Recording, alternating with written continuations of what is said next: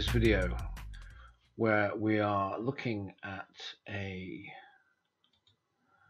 composite portrait, and what's happened here is that we've taken the original capture, which has just been cropped so far, and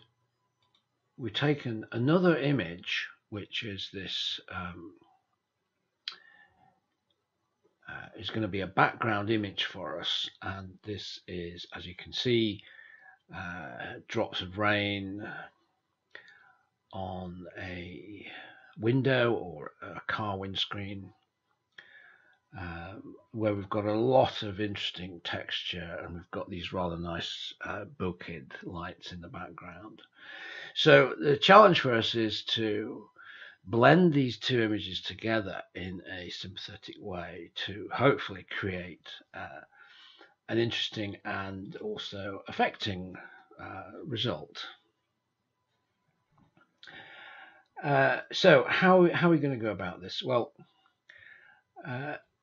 you're joining me as I've already done the skin work on this image. So I've gone through my heel and frequency separation stages of my portrait action,